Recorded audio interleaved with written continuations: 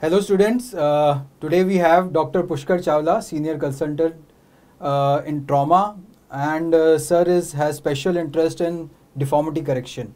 And today Sir will demonstrate and talk about the surgical technique of a high tibial osteotomy, and we have saw bones arranged for Sir to demonstrate that surgical technique.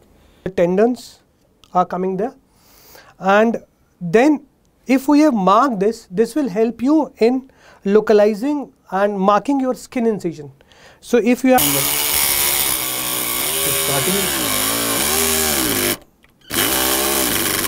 So again, is in the osteotomy which is going in, it's coming down. So interior screw is shorter than your central screw because it's more on a. You need to change this also to a locking screw, which is also comes bicortical.